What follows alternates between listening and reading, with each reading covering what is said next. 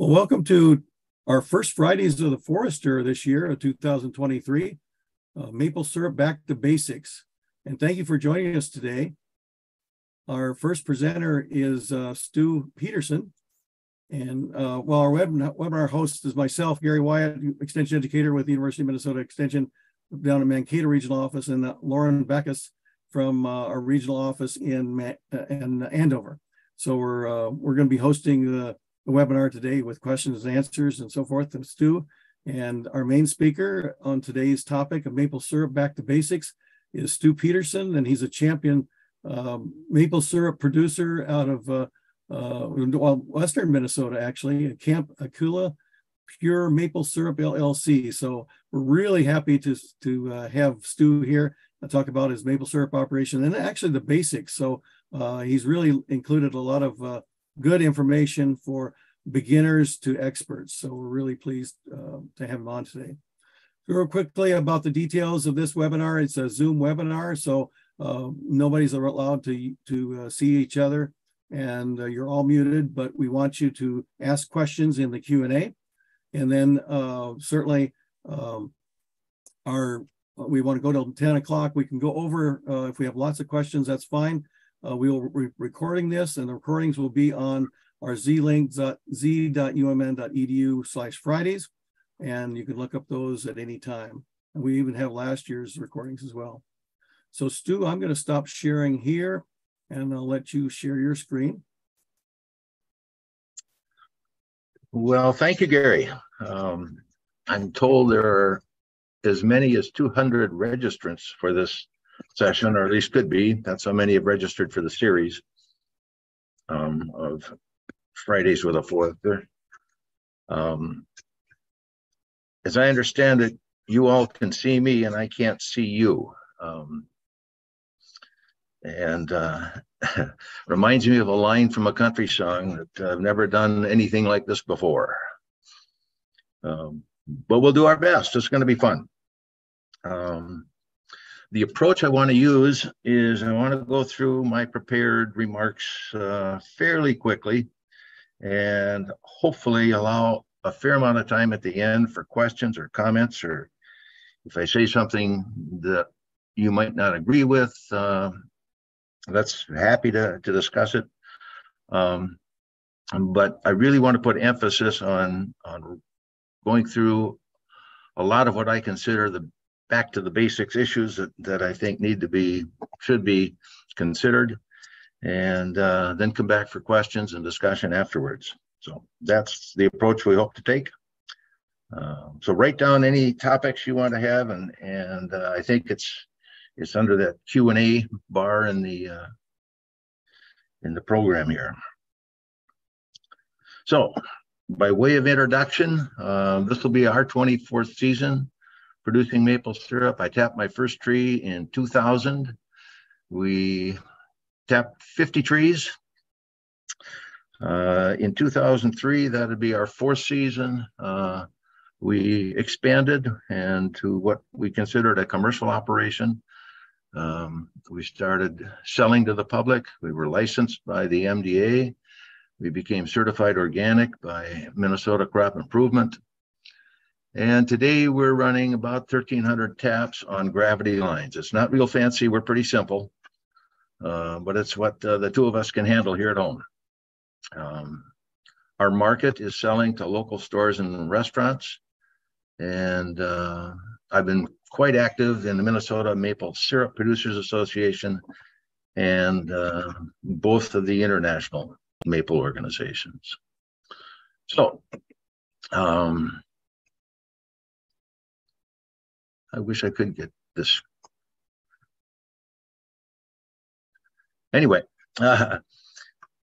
regardless of the number of taps, whether you're doing 3 taps in the backyard or 100 taps between you and your neighbors or your own property, or if you're doing 500 or 5,000 taps, we're all doing the same thing. We're just all doing it a little differently. And this is kind of what I want to go through today: tapping, collecting sap, boiling and concentrating, finishing it to a final product, and then filtering and getting it bottled.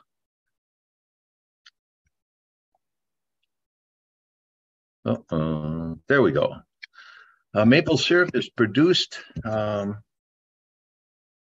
really in the area on this map. It's the area that surrounds the Great Lakes and the St. Lawrence Seaway. This is where virtually all of the world's production on a commercial basis of maple syrup takes place. The Great Lakes and up the St. Lawrence Seaway. So we've got Minnesota way out on the western edge. And that's why in Minnesota we say we're syruping on the edge. And off the edge of the map is Nova Scotia. And literally, this is where all commercial maple syrup, virtually all of it, is produced. And Quebec is the big gorilla. They produce 2/3 of the world's maple syrup. Canada is overall is about 80%, and the United States is about 20% of total world production. Some more basics. Nothing is added to sap to make pure maple syrup. Only water is evaporated away and the sediments are filtered out. And once we're at the correct density, pure maple syrup is filtered and hot packed, bottled, and it'll give it a very long shelf life if we've got the right package going into, or the right concentration going into a hot packed, well sealed bottle. This picture on the lower left is our product as it's ready to go to market, all bottled and labeled. The one on the lower right is just an example of shelf life. This picture was taken very recently, but it's a small favor, a wedding favor that we bottled in 2003 for my daughter's wedding. And it's as pretty as it was in 2003. So that's what, 20 years ago. More basic. Why does sap run? Sap runs in response to pressure differential, internal within the tree and external as compared to the barometric pressure, atmospheric pressure. We all say and we all know that sap is supposed to run on warm, sunny days that follow cold, freezing nights. And that's pretty well true. But I think an aspect of sap runs that probably doesn't get enough attention is the impact of atmospheric pressure.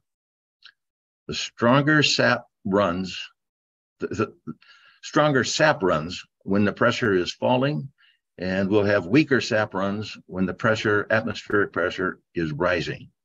Because what we're talking about is the differential of pressure within the tree and out in the atmosphere.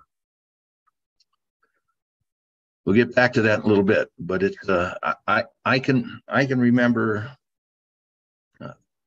a 35-degree day that followed probably a 32-degree night, and we had a big snowstorm coming in, and it was a low pressure, and it was not the kind of weather that I had expected sap to run. And by afternoon, all of our collection containers were full or overflowing, and we weren't ready for it. But that was because of atmospheric pressure. That wasn't a hot sunny day, a warm sunny day after a freezing night. So it's more than just freezing and thawing. Okay, more basics. A healthy maple tree can be retapped year after year, although a new tap hole must be drilled each season. And I think it's very important to remember that every tap hole is a wound into that tree. They heal up and they do just fine, but they're wounds. Absolute best practices would be one tap per tree per year. The old days, they used to say a lot more than that was acceptable. The research now basically says, and a lot of this comes from out east, where they do a lot of maple research, that 2 taps are acceptable for very large, healthy maple trees with a diameter about shoulder high of over 20 inches. But they're basically saying that 2 taps are the max for optimum forest health. This next one is what is not recommended. So ask yourself, how many holes in the tree are too many? Well, I don't know how many or too many are, but this is too many. And the question is, where will this producer find good sapwood next year or the year after? You can girdle a tree if you go around the same circle year after year after year with too many taps, and eventually the tree just will not be able to conduct, and it'll wither and die. Getting started in maple, you need maple trees, access to trees, you need tapping supplies, you need a collection system, you need an evaporator of some kind and a fuel supply, and you need to figure out how you're going to finish and filter and bottle your syrup. As for trees in Minnesota, I think the species we're tapping in Minnesota include the sugar maples, black maples, the red maples, the silvers, and the box elder. The lowly box elder, also known as the Manitoba maple. Those are, I think, all the species that we're really tapping in Minnesota as maple producers. We've got some producers in the state that also are tapping some birch and walnut trees, and you can make nice syrup out of those. It's different flavored, but that's basically what we're tapping in Minnesota. The question for producers, if they're starting out or thinking about expanding, is how many trees are you going to tap? How many taps out there? How much sap will that collect? And how many spouts are you going to need, or spiles? Here's examples of spiles that are in use today. I've got a slide that I didn't use of antique spiles. They're really fun, what they used to use. Spouts or taps come in several sizes. 7/16 was the standard when I got started 25 years ago, 24. We used a 7/16 spout for the first 3 or 4 years. And then we went to what was called a health spout, a 5/16 diameter hole into the tree. There is a 17/64 size on the market, and there are also 3/16, which is relatively new. A whole new concept of gravity tubing is followed the development of 3/16 research. On that left slide, you've got various examples. This is for a bucket. This obviously, you're going to need some tubing to connect to this one. Third one down is for hanging a bucket, or perhaps even a bag system. And the bottom two again are would connect to tubing with the little barbed spout at the bottom. Second picture is just a bucket hanging type spile in a tree. Third picture is 3 different styles of stainless steel, which is sort of the premier tap.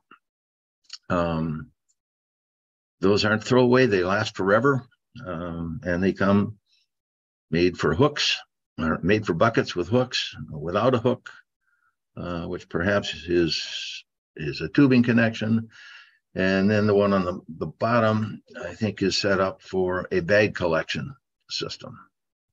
So depending on what kind of collection system you're going to have, you may need to use tubing, you may want to hang a bucket, but these really have to match up with whatever collection system you're using.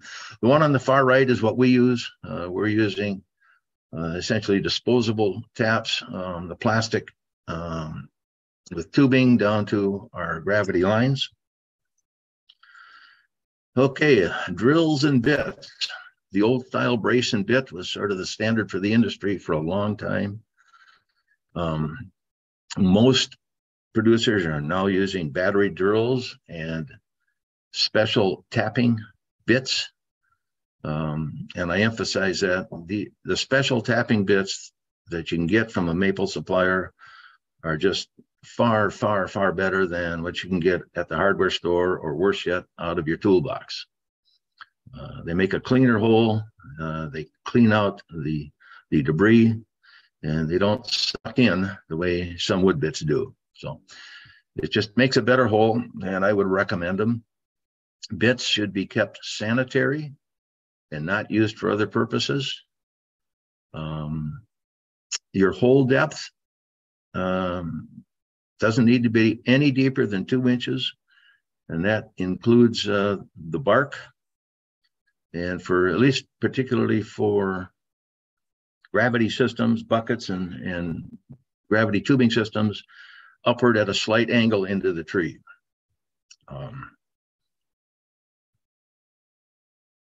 I think that's what I had to say about drills and bits. For the first 3 or 4 years, I was a real traditionalist. I wanted to use the brace and bit. It's really hard to get a nice round concentric hole when you're drilling with a brace and bit. It's much easier to get a good clean hole with a well-charged electric drill. Here's some examples of collection containers. Upper left is what looks to be either a milk jug or a water jug with a tubing on a plastic spout. The second is an example of a bag and an old style bucket hanging on the tree. Third one over is a gravity tubing system flowing into a large, essentially a large bucket, a large collection container. That's what we use. That's from our farm. Upper right, some good sized glass containers. Lots of capacity in those. And once again, a plastic spile and tubing into the collection jug. Lower left is another sap bag. It's also marked for quarts, so this particular bag has almost has a gallon in it. That's about 8 pounds. Its sap is essentially the same weight as water, 8 pounds to a gallon. So you're putting a little weight when you got a full bag. The next picture is from our sugar bush in the early years. We used almost 4 gallon, we call them bakery buckets. We got all of our buckets from a couple of bakeries. Their ingredients came in it and they worked out well. We tried hanging them on the tree the first couple of years, but at 3 or 4 gallons, when they got full, it was hard on the buckets and it was hard on the spiles. And we ended up going to reducing the size of the spile and putting the buckets on the ground. Next one over is, for me, and I think for a lot of producers, sort of the ideal sap storage container. It's an old bulk milk tank. They're double walled with insulation, so if you put cold sap in there, it will stay quite cold for quite a while. It'll preserve the coolness and keep it from getting too warm, even if you have to park it outside. Lower right there's a lot of poly tanks being used for sap collection and sap storage. Just examples of what's out there. Here's some more examples. Another poly tank with somebody dumping a bucket up over their shoulders. That works really good for the first 25 buckets. It gets kind of hard on the shoulders if you do that for 4 hours in the afternoon. Second one over is very similar, just a different sized or shaped poly tank. This fellow on the right, he never lifts the bucket. This is a very high-end vacuum tubing system that basically transports sap from the tree through the lines to the sugar house, and a pretty slick, efficient system. They've got their own maintenance issues to deal with, but you can move a lot of sap, and big operations really need that kind of a setup. Lower left is another poly tank on the back of a Polaris. This is actually our setup. We run a little Honda pump, and the hose goes down into our collection bin, and pump the sap up into the tank. When the tank is full, close to 100 gallons or even a little more, we run that back to the sugar house and unload it and go back for more. This is just one of my favorites. Been on a lot of tours and visited a lot of operations over the years. This is probably my most favorite sap collection setup. This fella had a really neat stainless steel tank on a boat trailer with nice wide tires to get through the mud. A battery, 12-volt battery up front that ran a pump in the back. And they would dump buckets at about knee high, so they weren't lifting it over their head. And when this tank was full enough, they would pump up into the bigger tank, and they could just go through the woods and take a lot of the effort out of dumping buckets too high over their shoulders. But I just thought it was stainless steel, it was clean, it was all food grade, and I was impressed. Sap collection tips. You want to have enough capacity to be ready for the big sap run, which is going to be as much as 2 gallons of sap per day. And if you don't get it cooked, you're going to have more sap the next day. And so you need 2 or 3 gallons of sap storage capacity, in my opinion, to be ready for the big runs. You can expect 5 to 10 gallons of sap per tap over the season. Last year was an excellent year for us, and we got about 9 gallons on our system over the course of the year. The folks on Gravity do probably twice that in the amount of sap per tap. So this is sort of a guideline for those of us on Gravity. Another tip, collect the sap as it runs, get it out of the sun, and don't let your buckets run over. You want to boil your fresh, clear sap as soon after collection as possible. Keep it cool, and if you can, avoid storing it for days. And if you have to store it for a few days, get it out of the sun. Sun is your enemy when it comes to preserving sap. The longer sap sits, the more microorganisms form, and sap spoils just like milk in just a few days if it's warm and sunny. Another word of caution. Be really, really careful when you're using or looking around for, or someone's going to give you, or you're going to purchase used collection and storage tanks in plastic or poly. Everybody knows that a pickle bucket, like we used to be able to get from McDonald's, is a food grade bucket. But if you store sap in a food grade pickle bucket, you're going to end up with pickle flavored sap. And that's going to end up as an off flavor in your finished syrup. There's an awful lot of these, I think they call them IBC totes on the market. They make terrific storage for sap. They clean out pretty well. They're a nice size. I think most of them are 275 gallons. But a lot of these start out as food grade plastic when they're new, but if they're used for agricultural chemicals, or if they're used for industrial plant supplies, you're going to have a heck of a time getting these to ever be back up to food grade in terms of something that's going to impart bad flavor into your finished product. So just saying, be careful when you buy used polys. These two, actually, these were ours. They came out of a dairy plant. They were yogurt supplies, and they worked well for us. So I'm not saying don't use them. I'm just saying research where they come from and what they were previously used for. Types of evaporating systems. The very small producers can have a lot of fun and get away just fine using a turkey boiler pot or a kettle. It gets pretty old when you have a lot of sap to cook that way, but for a very tiny little backyard operation, there's nothing wrong with that. We're seeing a lot of restaurant warming pans. buffet pans over barrel stoves as kind of a popular small producer evaporator. Lots of flat pans over cinder block setups.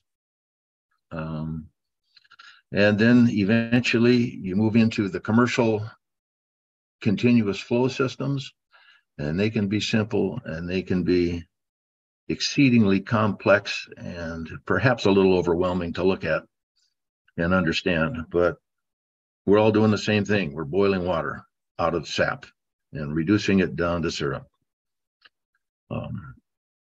The larger the pan surface that is exposed to the heat, the faster you're going to boil that sap away.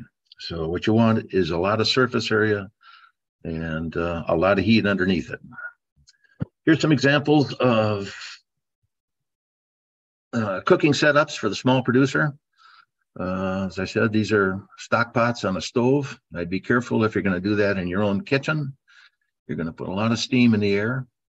Second one is another really fun backyard setup. Basically a buffet warming pan over an LP cooker, probably a turkey boiler setup with probably a better pan than a turkey pot on top of it. Number three is looks to me to be a small commercial pan over a hand-built cinder block setup. Another fun setup for a small producer. I like the one on the upper right, a barrel stove with a big flat pan on it, with a rack to pull the pan off the fire when you get it cooked down. Lower left is another barrel stove with two separate stoves, two separate pans on it. And I presume what we're doing is moving the more concentrated sap from one pan to the other and adding fresh sap to the first one until it's all cooked out.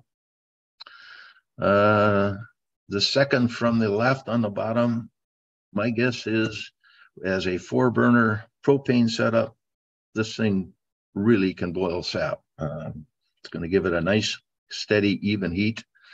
And it's a nice big flat pan. So a lot of surface and a lot of heat. Next one over is a small commercial arch wood-fired. Certainly a continuous flow. Sap is entering in this corner and running through the channels, and that river of sap comes out as probably close to finished syrup, but not finished at the far end of the process. The lower right is I think that was like a 3x5 flat pan on cinder blocks. That's the one I cooked on for the first 3 years. It was a hoot. We had a good time, and a neighbor and I cooked on his equipment, and that cooker is now in Maplewood State Park as a part of their demonstration program. Okay, here's examples of 3 commercial continuous flow evaporators. One on the left is a small 2x6, which means it's 2 feet wide and 6 feet long in terms of its surface area exposed to the fire. This one is pretty nice. It's got a fan setup. It's wood fired. The hot gases go under the flue pan in the back and out the back. It's got 2 steam hoods, and there is no steam getting into the sugar house. It really just all goes right up the steam hoods. Second one over is basically the big brother to the first one. This is a 2.5 by 8 foot. It's got 3 pans, a sap pan in the back, and 2 front pans. And once again, the river of sap just comes in as weak sap and works its way through the channels and through the various pans, and is drawn off at the very end as almost syrup. This is actually my evaporator. I've had it for 20 seasons now. It's been really good to me. It's wood fired. And the one on the right is awesome. I believe this one is gas fired. It could be oil. I don't remember, but it is a really nice, large commercial evaporator with all the bells and whistles. And I believe I took this picture down at the Minnesota Landscape Arboretum. But they had just installed it, and it was a beauty. Okay, now we got to talk about finishing, because most of us who are boiling on wood don't finish our syrup very well until we transfer it over to a gas finishing pan of some kind. Your objective is to get your concentrated sap to 66 to 67.9%, or Brix, as it's called, a 66 Brix, 67.9. That's a very narrow range, but that is the range of legal maple syrup. If you're done, if you're at 64 Brix, you have not made syrup. And if you have gone to 68 or 69 Brix, you're also not, you're beyond making syrup. And you're probably going to get sugar crystals in the bottom of that over-concentrated syrup. So the syrup boiling point is 7.1 degrees higher than the boiling point of distilled water. And the dilemma is the boiling point of water at your location 212 degrees or something else? Pure water boils at 212 only when the barometric pressure is 29.92 inches of mercury, also known as sea level. So 212 plus 7.1 or 219.1 is not finished syrup in Minnesota. Atmospheric pressure changes by location, elevation, and from hour to hour, which means you're really chasing a moving target if you're trying to finish your syrup using only a thermometer. And it's really, really difficult to do that and hit that narrow band of ideal concentration for maple syrup. Experienced sugar makers use a combination of all these instruments: a thermometer, a hydrometer, and a refractometer. Lots of pans are set up with a thermometer, with a sensor threading right into the pan, upper left-hand one. On the upper right-hand corner is a hydrometer that floats in the liquid, the concentrated sap for testing, and you can read it on the scale on the hydrometer. And the lower one is a refractometer, a handheld prism instrument. And all three of those in combination can really take the guesswork out of making the syrup you're trying to target at, as I say, 66 to 67.9 Brix. So here's how to measure with a hydrometer. You fill a hydrometer cup, in this case with hot syrup, off the evaporator. I don't know if you can see it, but there's a little red line right floating at the top of the liquid. And that's telling this producer that their syrup is finished and it's ready for filtering and bottling. On the far right is just another example. This is another hydrometer, but it's calibrated for sap. And so this is a sample of 4% sugar in the raw sap. And this actually came off of out of one of our storage tanks a couple of years ago when we had some really high syrup content for a few days. Okay, using a refractometer, the advantage to these are they really use a small amount, just a couple drops of syrup. You don't need a whole cup. There are versions of this that will test both sap and calibrated for syrup or sap. The new models will work with any temperature. They've got what they call automatic temperature compensation, so that it'll adjust. These really aren't all that expensive considering what they help you do, $80 to $90. I think I forgot to mention that the hydrometer, a cup and hydrometer, will cost about $50 together. So you can get started with accurate concentration without investing a total arm and leg. On the right is a digital refractometer. These get a little more expensive, but they're also extremely accurate and will serve you well if you want to make that kind of investment. Okay, now we move on. We finished our syrup. We've got it at the concentration that we want. And now we talk about filtering. And technically, what we're filtering out is calcium and magnesium salts of malic acid, also known as niter or sugar sand. And looking at that filter on the far right, that's what it looks like. You end up with suspended solids, which equals cloudy syrup. And a lot of it will settle to the bottom of a jar, but not all of it. So if you're a very small producer and you don't want to go to the bother of filtering, you don't have to. You can let it settle on the shelf, and you'll have some pretty nice syrup at the top of your mason jar. But it does offer a gritty texture if you get into the gunk at the bottom, and it can affect flavor. Niter or sugar sand forms right at the very end of the process as sap concentrates or gets very close to becoming syrup. So you'll find it on a continuous flow evaporator. You'll find it right at the draw off part of your operation, the front pan. It also flakes and accumulates on a pan. And when it starts to flake in a pan, it'll plug up your valves. And so maintenance in season is always required to clean both the pans in addition to filtering your syrup. Here's some examples of syrup filters. A lot of small producers are using just a coffee filter over a jar.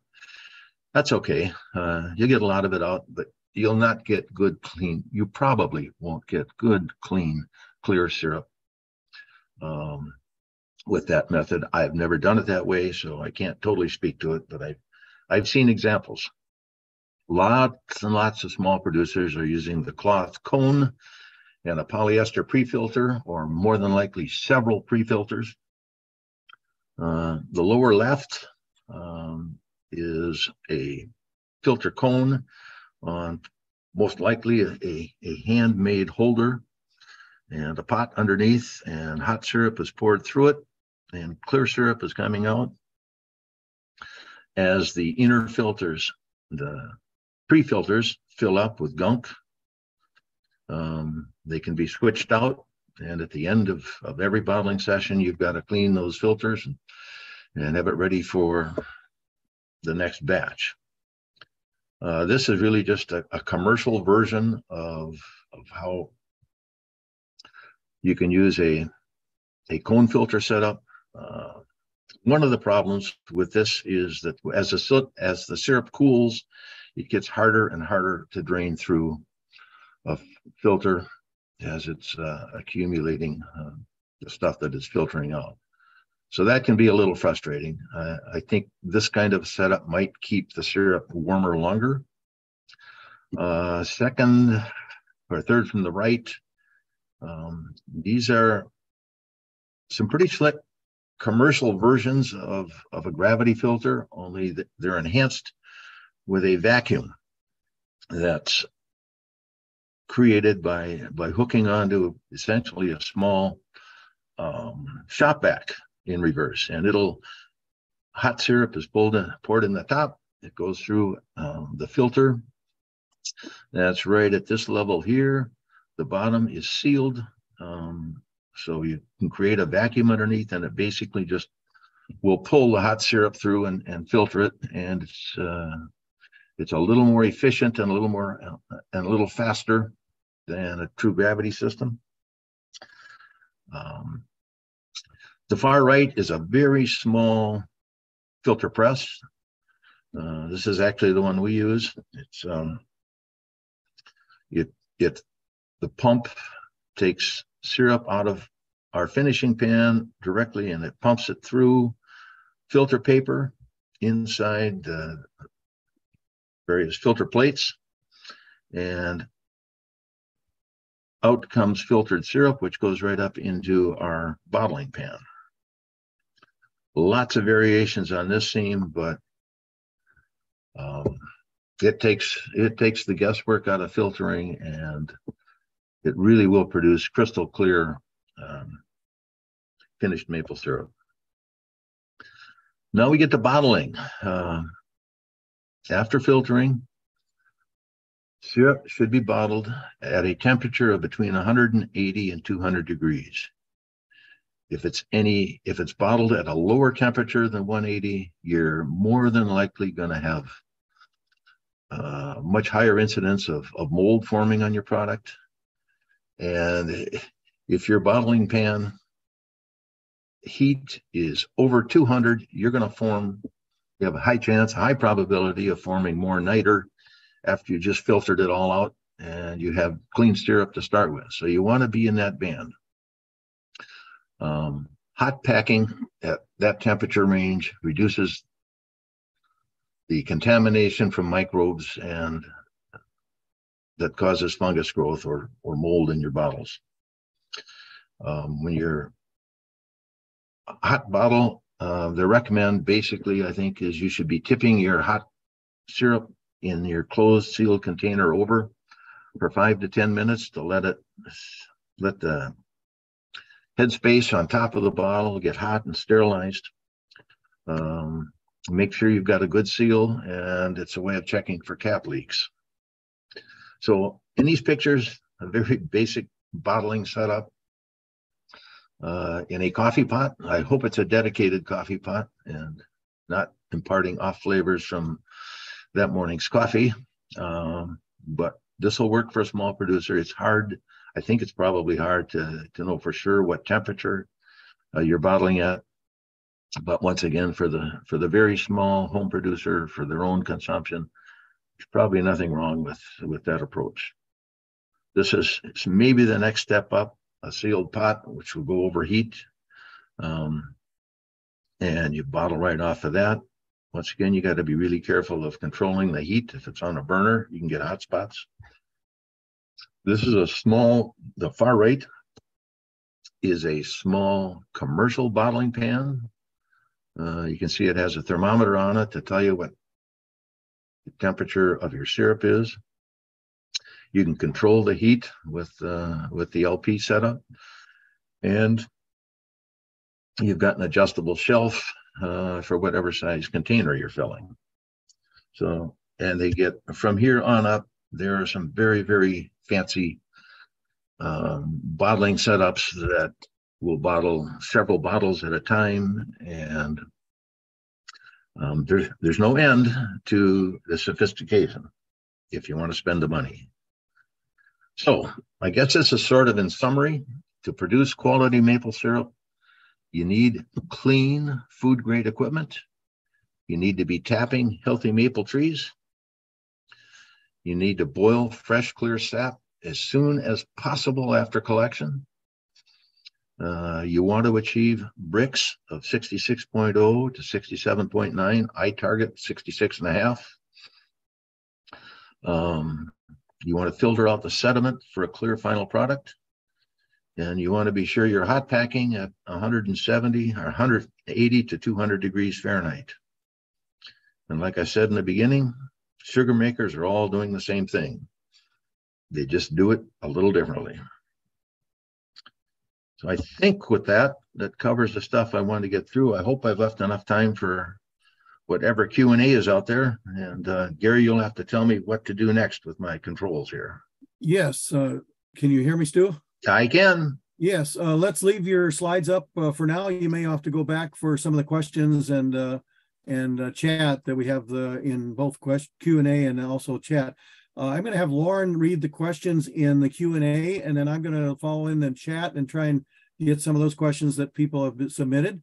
So I'll start out with the first one in chat real quickly. This is a recording, so you can look back on this recording actually on Z-Link, z.umn.edu/Fridays, and I'll mention that at the end too in our ending slides.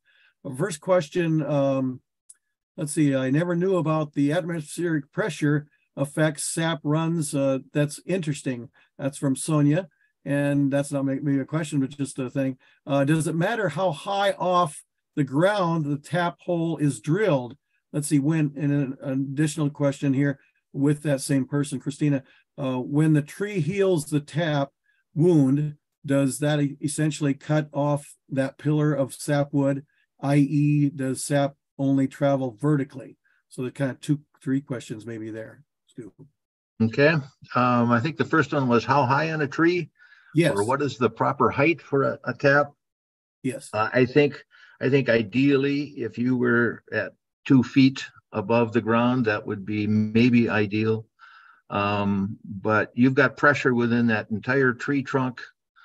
And I have a gravity tubing system. And what I want is pitch or slope on my lines so that the sap will travel through the lines. And I'll be perfectly honest, we're tapping sometimes 6 or 8 feet off the ground. And when you're out there in snowshoes, you can tap high. And when you come back to pull taps, you need a ladder to reach them. Okay. But I think there probably is an ideal height if, according to the textbook, but nothing is like the textbook when you get out in your own sugar bush. So long story short, I would say we tap at many times between 2 feet and 10 feet on the tree trunk. What you're looking for is healthy sapwood. That's the most important thing. The other question had to do with, help me, Gary. I can read it again. Yeah. So when the tree heals the tap wound, does that essentially cut off the pillar of sapwood, i.e. does sap only travel vertically?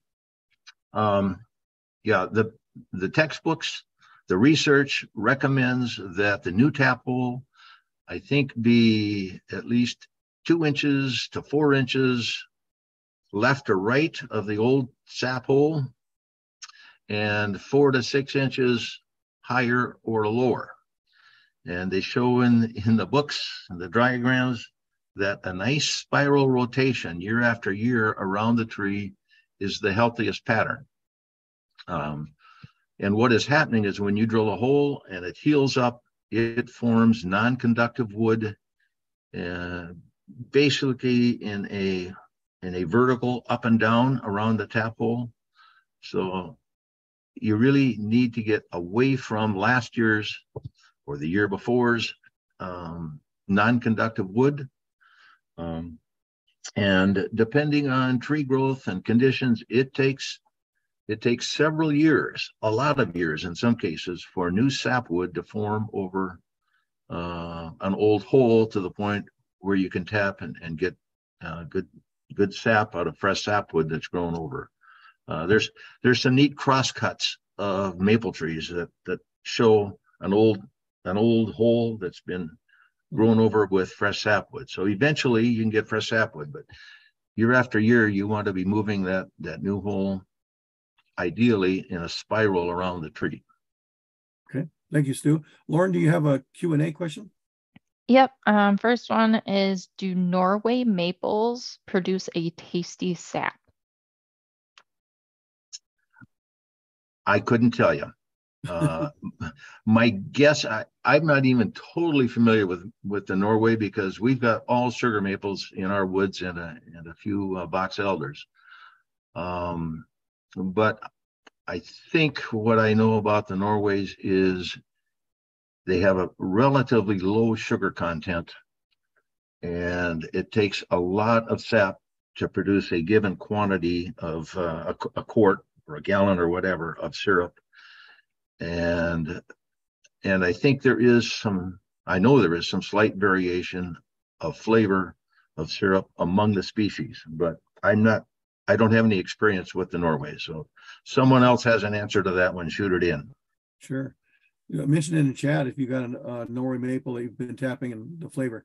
So here's a message from Grand Marais. Mike Hoffer from Grand Marais communicated in the past with you. I have a remote sugar bush of 500 plus taps at 3/16 to a collection tank, and wonder if or what you're using for a sap transfer pump. Is it rated at or for potable water, NSF certified, etc.? We are, yep. Somewhere here I had a picture of it. We are using the smallest Honda pump on the market. I think smallest gas-fired pump on the back of our ATV. This might be it. Lower left, lower right picture, pumping into the poly tank. I cannot tell you for sure whether that is NSF or not. It's never been used for anything except maple sap and water. I can tell you that.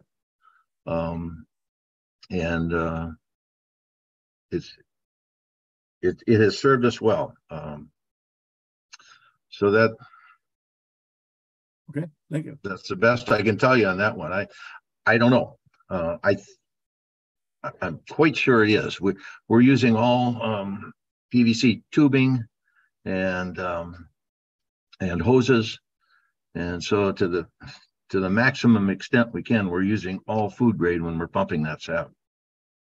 Okay, Lauren, next question. Does the flavor vary from area to area, central to east coast? The flavor? Yep, the flavor. Yeah. Well, I'd say flavor varies. Flavor can vary from tree to tree on a given farm. Flavor can vary from week to week in the season. And yes, there is some variation, I think, within species, but you've got to pretty much have two samples side by side and taste them both and say, yes, this has got a slightly different flavor. And it may be because it's out on the East Coast and the trees they're tapping out there versus our sugar maples. I contend that we have climate and soil in our favor and our sugar maples, and some of the trees that they're tapping out east on those mountainsides in Vermont don't have a lot of soil. Their typical sugar content is lower by quite a bit. There's a lot of producers out east that are happy if they're at 1.8 and 1.9% sugar. And I get grumpy when we get down close to 3. So a lot of variation, and it can all be good syrup. I'm not saying that just because there's differences, it's poor quality syrup, but there is subtle variation in syrup for lots of reasons, part of which is tree species and part of which is geography, I think. Okay, thank you. Mike, I'm going to skip a few of your questions. I think Stu answered some of those. Deborah asked if you're just making it at home for fun, is it safe to use or eat, eat unfinished syrup or not get the Brinks percentage exactly right? Let's see, I think I read that right. No, I would say for home consumption, if you're not going to give it away to neighbors and relatives or whatever, maybe you do want to give it to your relatives, but if you let the niter and the solids settle to the bottom and use the syrup on top, I don't see that as a huge issue. If you don't quite get it finished to the 66 Brix, I would say you probably want to refrigerate it from the time you make it. The risk is you're going to get mold on top, and you really don't want to be eating moldy food. And right. If you miss the Brix too high and you go over the 67.9, you're going to get sugar crystals forming at the bottom, and that's pretty common. If you store syrup for a long time in your refrigerator, an open bottle, you probably get enough evaporation over time and sugar crystals will form. Unlike honey, it's really, really hard to warm that up and get it out. You pretty much have to chip the sugar candy off the bottom of a container if you can. Okay. Thank you, Stu. I know we're reaching the point of 10 o'clock, but we're continuing. We're going to record and we're going to try and answer all the questions with Lauren and I and Stu. And so if you want to stay on, that's fine. And if you have to leave, that's fine. We will have the recordings recorded on the Z-Link, z.umn.edu/Fridays. But we're going to continue on to record the questions that are asked here by the good folks. About 84 folks attended today's program. Lauren, do you have a question there? Yep. Why do they say that plastic taps should be thrown away, but steel don't have to be? Can't they be sanitized in the same way? Good question. And I don't like throwing away taps, and I don't like sending them to the landfill. We use the plastic taps, and we do not rotate out all our taps every year. I go through and I look at the tap, and in the off season, we leave our lines out, and you can get insects that'll crawl in a tap if they have a chance, if they're not capped. If you're just using a tap and pulling it from the tree and trying to sterilize it, they don't last so well in boiled water. If you take a stainless steel tap and you can clean those and sterilize them and start fresh, that is the ideal. There's some beautiful stainless steel taps out there that are available. They're not cheap, but they do last virtually forever. So all things being equal, I would prefer to use the stainless steel. For reasons of practicality, it just doesn't work for us to pull 1,300 taps and cut them off the lines and take them in and sterilize them. So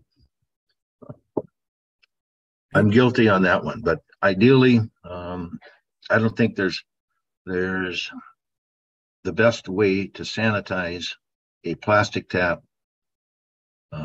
year after year after year, even if you want to. Okay. Thank you, Stu. Here's a question from Laura. What basic tools do you recommend for a teacher who simply wants to teach kids that sap comes from trees, not likely to collect and boil 30 or 40 gallons? Well, some of the small setups in the photos are perfect. I mean, one of the programs at Maplewood Park that I've been a part of in their demonstration is they've got all these logs that are standing up on end, and the kids come in and they use a brace and a bit and they drill a hole in a tree. And that program goes on before and after, well, after the maple season, and in the maple after season, they're boiling water to show them how sap is boiled in a pan. And then you can use a stock pot over gas. You can use any of the small setups. It's all sized based on the amount of sap that you want to have. Okay. So I don't think you need a big commercial operation to get kids enhanced with the whole process of teaching them that the sap comes from a tree and it turns into syrup. And by golly, when you get through this, we're going to give you some ice cream with syrup on it, and they're going to be hooked. Great.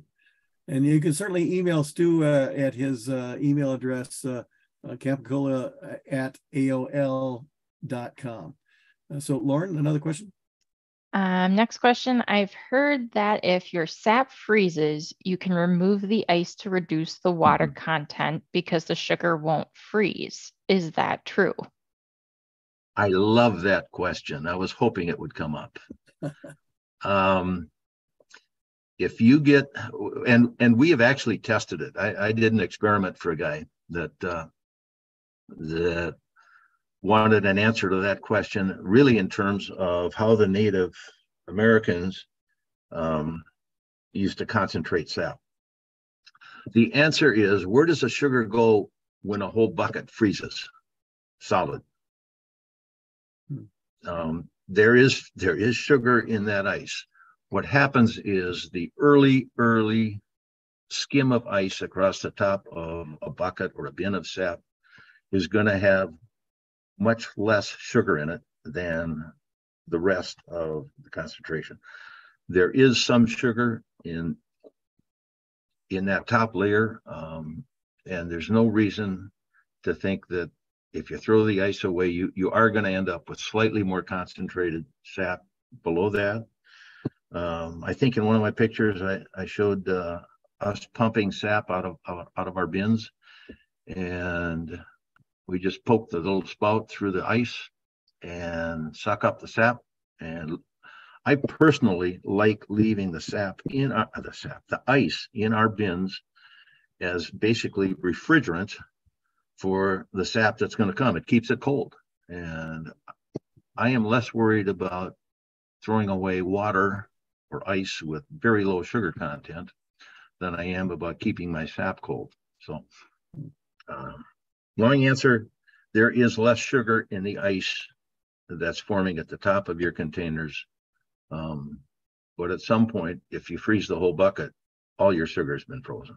So, next question, Stu. What about rain, snow when using open bucket collections? Rain and snow are going to give you a more diluted, lower sugar content in the sap that's in your bucket.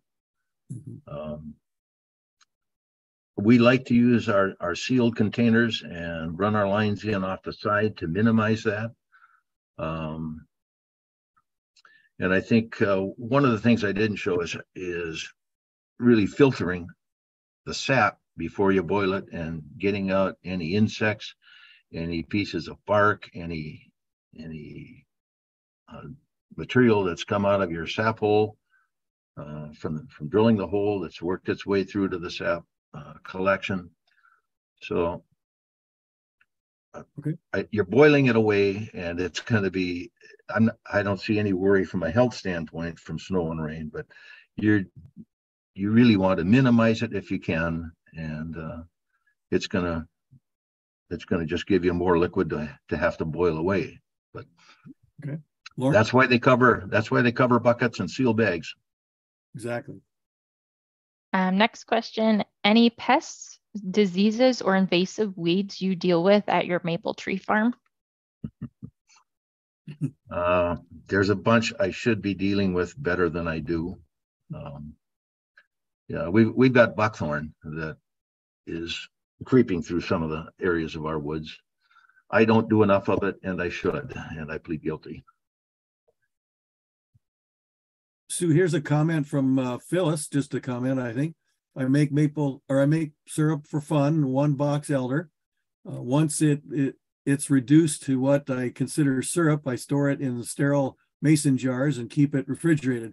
It eventually crystallizes, but the tree gives me more sap every year. How about that?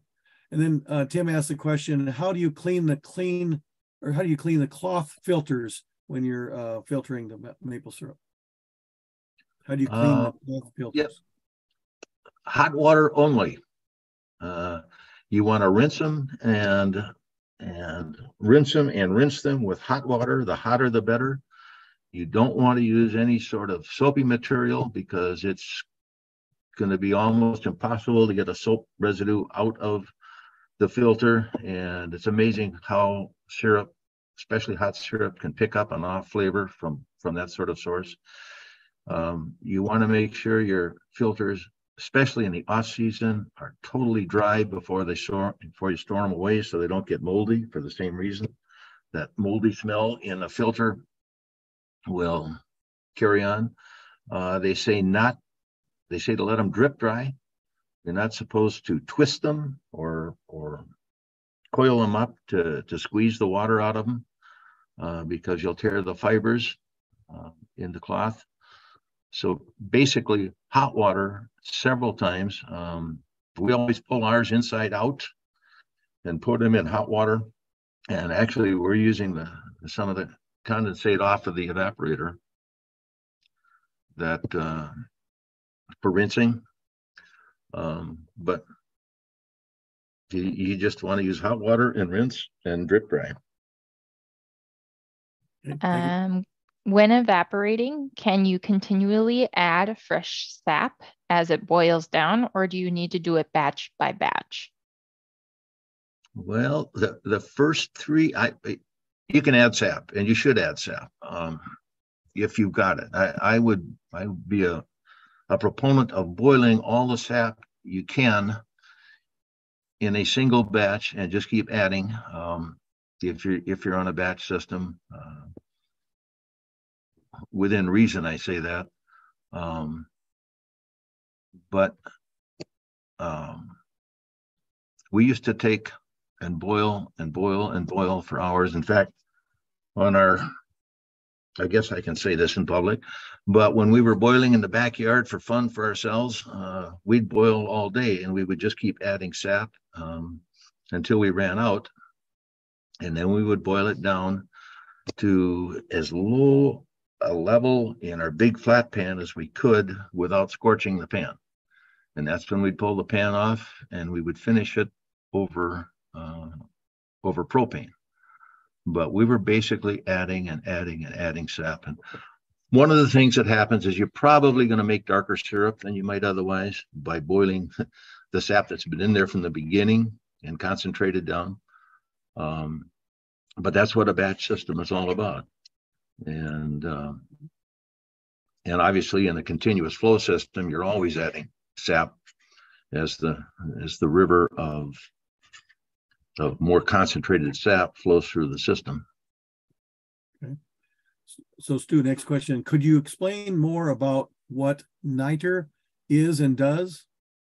Am I pronouncing that right? Niter? Yeah. See if I can find my slide, but niter naturally precipitates. It's solids, minerals that precipitate out of maple syrup right when it gets close to becoming so concentrated.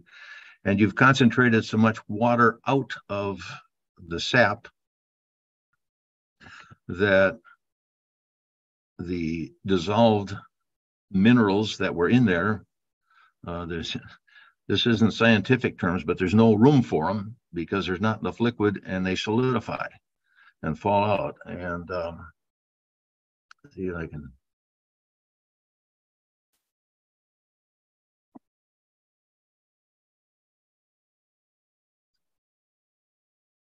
There it is.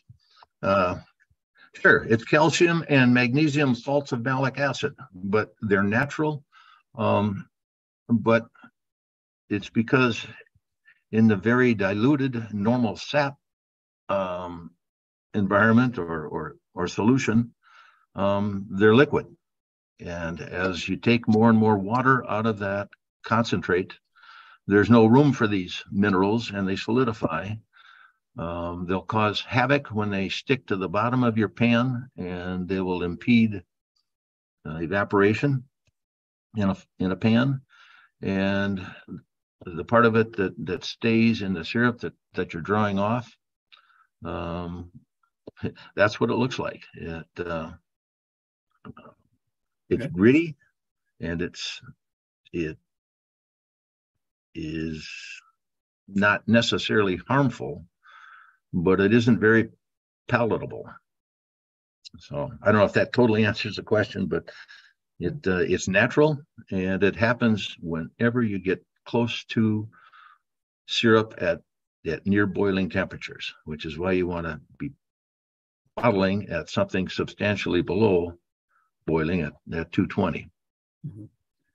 Those that are left, there's some good chat going on. I'm not going to read all the chats, actually comments, but I'm trying to get all the questions done. But there's some websites there on the chat too that people can look at. Next question is, I think is a good one. Is it best to make syrup with same species of maples, or can different species be mixed without much effort or affecting the flavor? Quick answer. I don't see any reason why you can't mix species. We don't, because we have virtually all sugar maples, but I know a lot of producers that if their lines are between two sugar maples and between them is a box elder, they'll tap the box elder.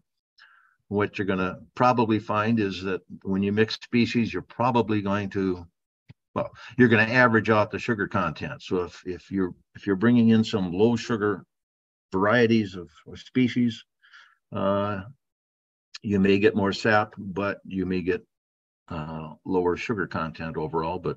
But you've got more sap to work with. So I don't have a problem with that. Okay. As long as it's a healthy tree and you're drilling into healthy sapwood, you're going to get better sap. Thank you, I Lauren. got a 2-question one. What should be the smallest diameter tree safe to tap? And you mentioned birch trees. What will the syrup taste like from a birch tree?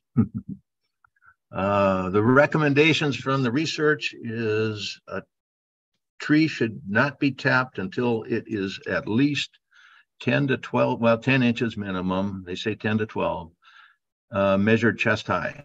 And that's the diameter of the trunk. And, you know, a lone tree out on a lawn with plenty of sunshine and plenty of water, they may reach that in 20 years. I've got trees in my woods that don't have near the ideal canopy opening, and they take a long time. You can get a tree that's 40 years old before they're really tappable. That may be, it really depends, but we've been out east, and the guys, some of them have said if we waited till a tree was 10 inches, we'd never tap a tree because of the condition of the woods and the way their trees grow and their species. But the research recommends 10 inches diameter chest high.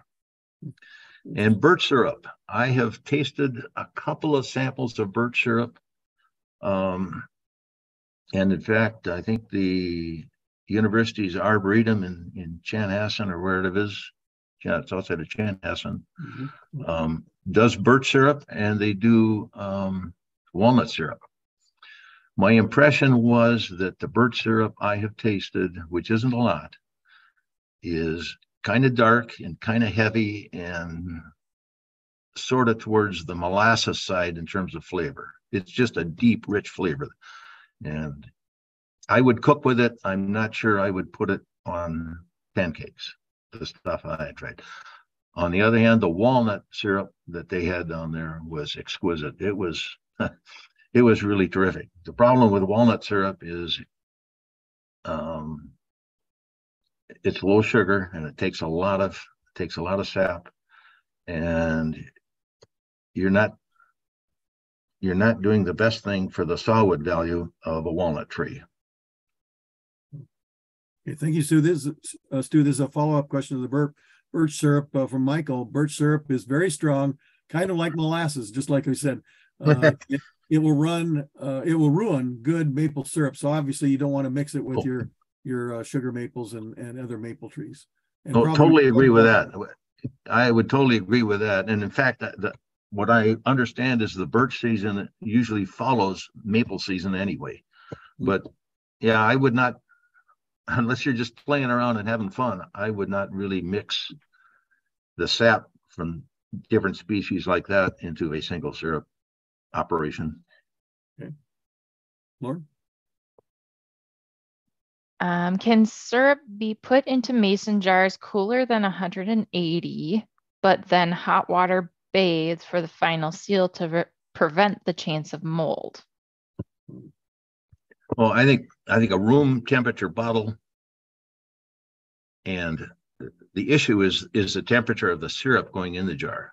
The hot syrup will warm up and sterilize a clean jar. You want the jar clean, but I don't think it's at all necessary to heat the jar. It can't hurt, but I don't think that's necessary if the syrup itself is in the 180 to 200 degree range.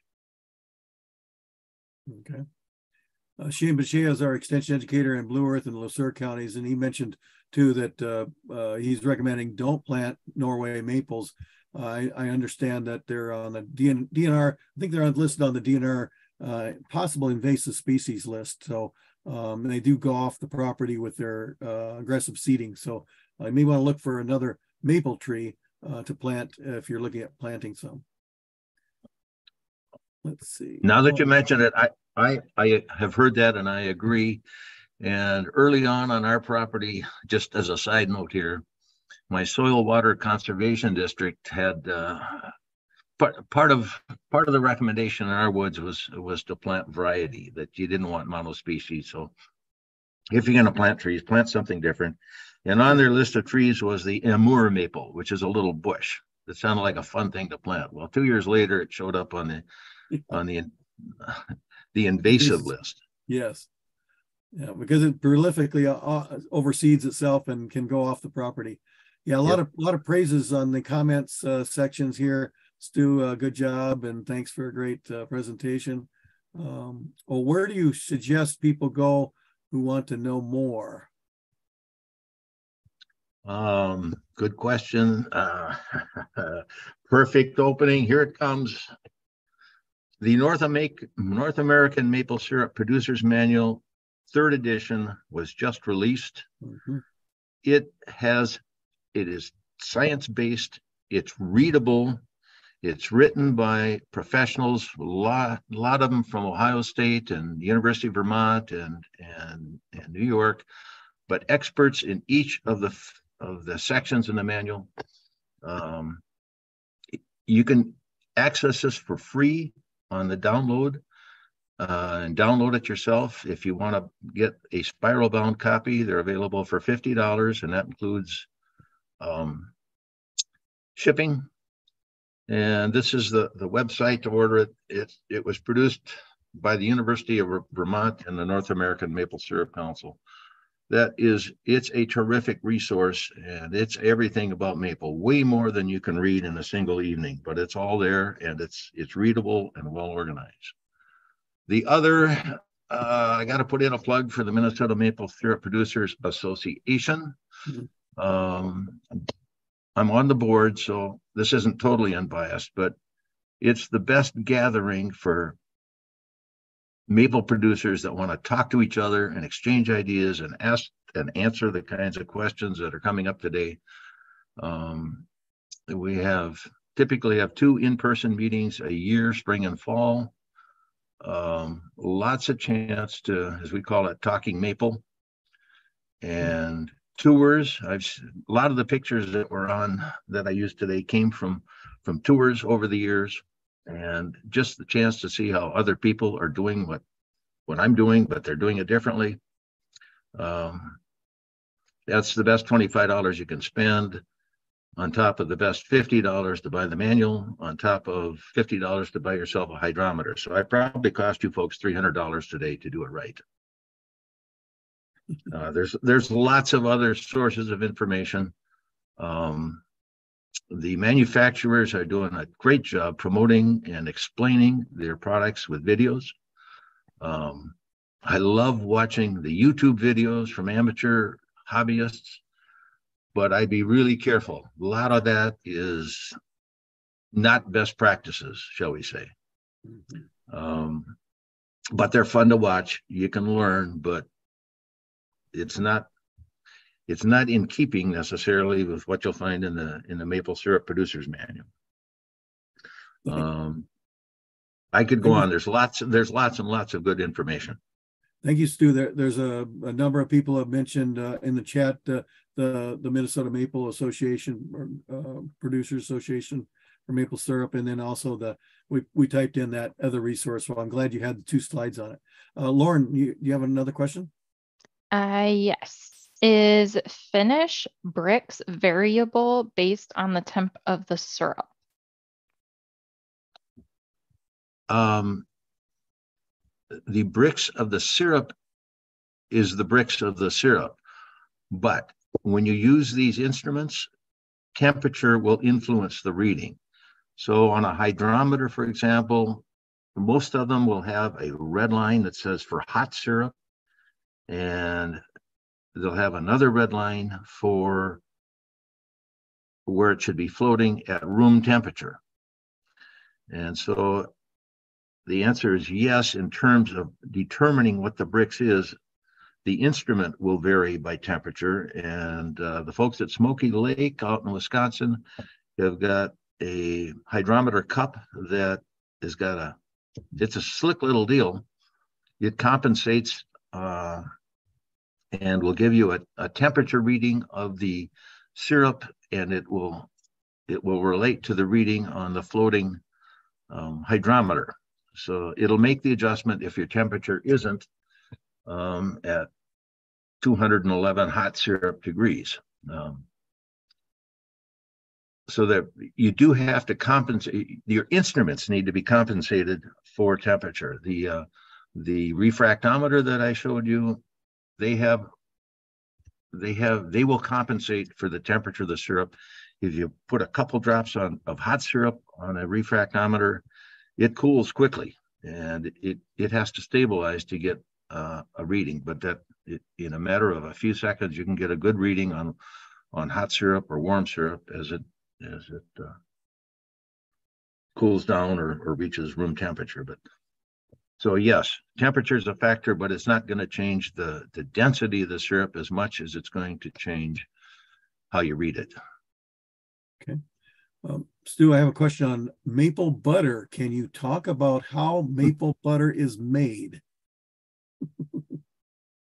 No, I shouldn't. As I said, we're really a simple, basic operation here. We sell maple syrup, and we do our best to sell our best maple syrup. We do not do value-added products. The next step, we don't make sugar, we don't make butter, we don't make, I think butter and cream are essentially the same thing. I know that it is, you take it beyond the temperature for syrup, and you take out more of the water, and somehow you whip it to give it a texture that's buttery or creamy. But it is one of the subjects that we cover quite frequently and have demonstrations at the MMSPA in-person meetings. And I am not the guy to talk to about butter. I just told you more than I know. Okay, thank you. Lauren? If the sap running is tied to barometric pressure, what's a good way for backyard tappers to know when the sap is running and to start tapping? Well, I for that purpose, I would continue to rely on the weather forecast for sunny days above freezing and freezing nights. We're at least 3 weeks away from sap running in my area. We were 12 below, 15 below last night, and we got another 5 or 6 inches of snow 2 days ago. So barometric pressure, my point was, it's more complicated than just saying hot sunny days at 40 following a 20-degree night, which that's ideal. But it's also, in addition to temperature and sunshine and freezing and thawing, the barometric pressure also has an impact. And I've just never thought that was discussed enough. There's not a lot you can do about it. You just have to be aware that it is a factor. And that was the point I was trying to make. Okay, thank you, Stu.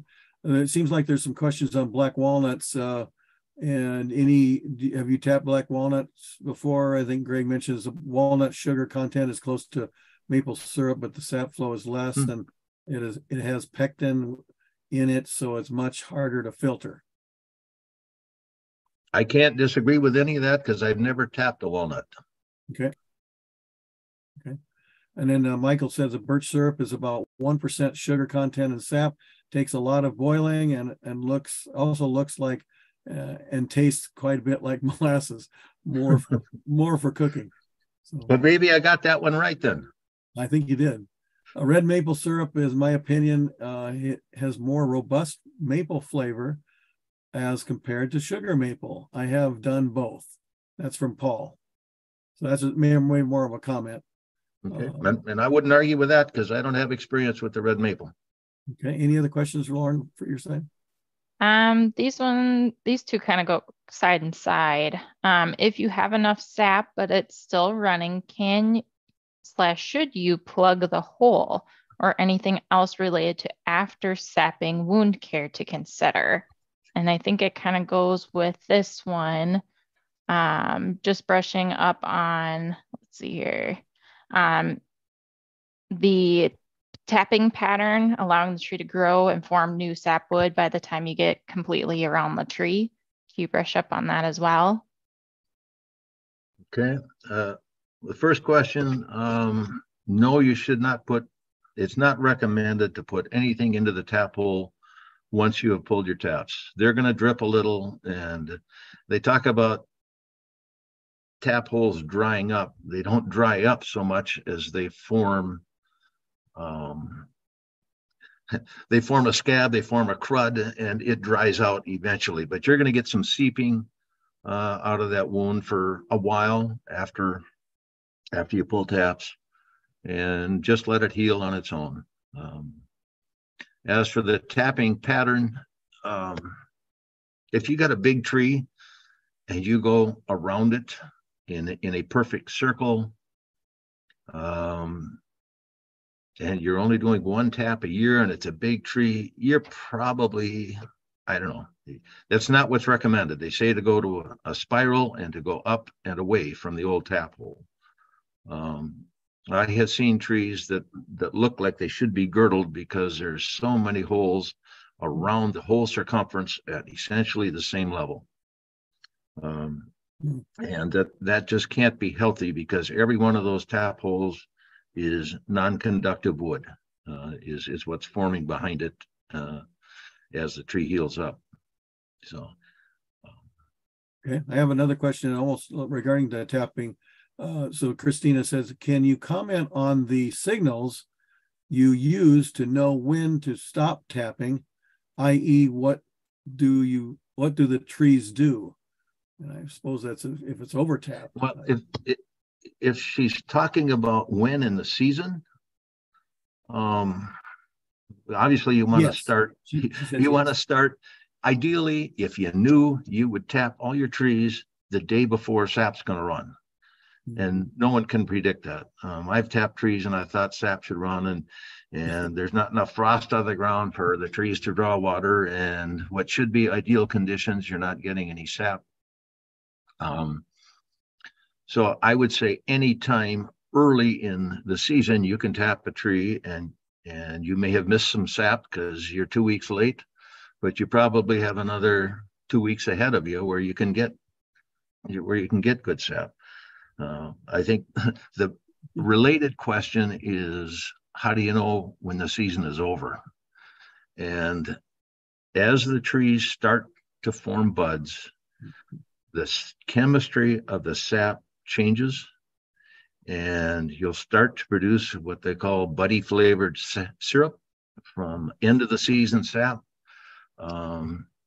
Typically, the syrup that's coming off of end of the season sap is darker, and more likely to have just natural off flavors because of the chemistry changing. And you know it's over when the syrup, when the sap in your containers starts to get slimy and milky. The heat and the bacteria that's already in your system, coupled with the changing chemistry of the sap, you can smell it. You can just tell that this sap is done. And I'm usually so tired by the end of the season, I welcome it. Very interesting. Thank you. Stu, if you could stop sharing, I'm going to get into some more slides. I'm done with the chat right now. Lauren, you want to finish up on some of your questions, please? And I'll close with a few slides, ending slides for people. Yeah, I'm kind of going on.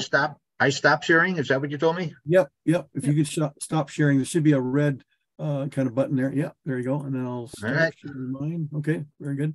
Let me start this one, and I've got a screen. Let's see if it goes up. Lauren, do you see the screen now? Yep, I see it. Great. Do you have some more questions to ask Stu? There's about 6 more. Did you want me to ask them now? Yeah, if there's maybe a couple more, and yeah, couple more. We can choose. I have plenty of time. I told you guys, you get. Well, I'm doing this for free, and you get what you pay for. That's right. Well, go ahead with your 6, Lauren. So these two kind of go together. What months does the maple syrup season typically run through in Minnesota? And can you tap in the spring and fall? Good questions. In our area, which is west central Minnesota. We're 60 miles southeast of Fargo-Moorhead. Sometime between the 15th of March and 15th of April, our sap is going to run here. We usually run 2 to 3 weeks behind the folks south of the Twin Cities. Sometimes not quite that much. We're usually a week to 10 days behind my friends in the St. Cloud area. So long way of saying sometime between the 1st of March and the end of April, most of the syrup in Minnesota is going to be made, but it literally moves from south to north. And our friends up on the north of Duluth, north of Lake Superior, lots of times they're still making syrup in May, but the season moves from south to north, and it's sometime March, April. That you can count on. Then regarding vacuum pumps, what sizes are used, and how does someone find information on sizing versus length of the line? We're talking to the wrong guy here. I've seen a lot of vacuum systems. I understand pretty much how they work. I have no experience. If it were me, I would find a producer in your area that's on vacuum and see if they'll let you come visit. The manufacturer, the dealers, they're going to try and sell you stuff, but for sure they are the experts on the equipment and the setups that they would recommend. So I'm not much help there, other than I would find somebody in your area that's using vacuum that can walk you through it. I'm not the guy. Do you use an RO system to reduce the boiling time? Any comments on the pros and cons of that? I was wondering if reverse osmosis would come up. Yes, we have a, what is it, a 600 gallon per hour single post RO, and reverse osmosis is nothing more than forcing sap through a membrane that separates water molecules from sugar molecules. And when we use ours, and I don't use it with every batch in the season, but when we have lots of syrup and lots of sap, I need to concentrate it because we've got a relatively small evaporator. But we'll take out maybe 60% of the water before we cook it, and 50-60% easily by one pass through our RO. There was lots of debate as to whether an RO and reducing the cook time of the concentrate affected syrup. They've done a lot of research out east on ROs and how high you can take, how high you can concentrate before you boil. And the research I've seen says that anything reasonable in the way of taking higher concentrate into an evaporator, as long as it gets a good boil, you're going to get good flavored syrup. It's not going to affect the flavor of syrup. The folks at CDL have come out with something called maple nectar. And CDL is an equipment manufacturer, and I think they call it nectar, but they are taking sap essentially from 2 or 3% and ROing the sap till it gets to 65, 66, 67% sugar content. And they are not marketing it as syrup. They're marketing it as an alternative sweetener. And what I'm told is it's sweet, but it has no maple flavor, or very little. And maple syrup needs to be boiled for the sugars to caramelize and develop flavor. So long way of saying you can carry it to the extreme in an RO and never cook it. If you got $1 million worth of equipment, I think. But an RO, there's a lot of them for small producers that are out there, can really make your cooking time more efficient, and it shouldn't affect the flavor of your syrup. in any detectable way, my opinion. Then there's only a couple more. Any suggestions on how best to clean a small 2x4 arch evaporator? Example, boiling vinegar, etc. Lots of options. There are producers out there who basically leave sap in the pan and let it just ferment and acetize, and not using any additional cleaners whatsoever. The maple syrup equipment suppliers all sell a pan cleaner. That's basically, I think, a phosphoric acid kind of mixture. I use that at the end of the season on my sap pans. But there's a similar product, I think, that the dairy industry uses for cleaning their stainless steel equipment that's available at Fleet Farm. I'm not sure that that's quite as effective as the pan cleaner you can get from the Maple people. But it really is important to clean the pan. I use a power washer. I use a power washer and hot water to clean my pans. So those are a couple of alternatives. They talk about that extensively in the Maple Manual. This one goes back to the mason jar question. If your mason jars are full of syrup cooler than 180, could you bathe them in hot water to achieve the 180 to 200 degrees syrup? I guess I don't know why not. If it's you just have to leave it long enough in a hot water bath to be sure that the contents inside the jar heats up. I don't know what happens to the headspace. If you're going to put room temperature syrup in a jar and fill it to the top, and then you bring it up to 180 degrees, that syrup's going to expand and want to go somewhere. I'd hate to see you blow up the jar just by overheating it. So I don't know if that makes sense, but I would really think you'd want to get the syrup up to the desired temperature before you put it in the jar, or very close to it.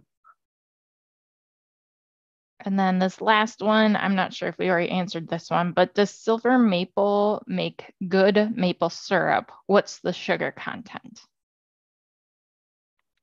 Not my expertise. I think the big rap on silver maples is the comparatively lower sugar content of the sap. But I don't have a lot of experience or knowledge of that. But I know a lot of people that have silver maples in their yard, and that's what they make their syrup out of. I'm sure if you put a couple of samples side by side, you'd start to detect some differences between species. Thank you, Lauren. And Stu, it's been an excellent day. Thank you so much for your knowledge and your wisdom and your experience on this maple syrup quest and webinar that you had here. I've just got a few closing slides here. As you can see on your screen, Stu's Camp Aquila Pure Maple Syrup website, and also email there for people that want to email questions.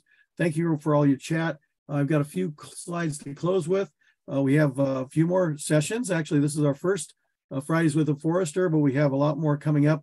So if you've registered for the class, you're registered for all of them. So you'll get a reminder of next Thursday for our Minnesota School Forest. Then we have climate adaptation. We have windbreaks and living snow fences, as we probably needed this year, right? Foraging with the wild edibles, planning a timber sale, keep your woodland healthy and resilient. And then participatory science or community science type work with the invasive species such as spotted lanternfly and others that Anja Gupta will talk about. So at the end of as you leave today, there'll be your closing Zoom will be an evaluation piece about 4 questions, very easy questions. We'd like you to answer some of those, and you're anonymous, certainly, but we're asking questions about what you gained from today's presentation, and also some comments about future presentations and webinars that we want to do in the future. So thank you for coming. If you haven't gotten our My Minnesota Woods webinar, or actually it's a news release that goes out every month, you can access that by just the Z link, and there's an email there. If you want to look at more, there's a Z link to the Minnesota Woods and the email. And all these recordings are recorded on our Z-Link Fridays. So z.umn.edu/Fridays, and we'll get this up probably in a week or so at that location. So thank you again for attending today's webinar. And thank you, Stu and Lauren, for helping out, and Stu for giving the presentation. Wonderful presentation today. Lots of people. We had 84 attendees today, and lots of chat and questions today. Thank you again for coming.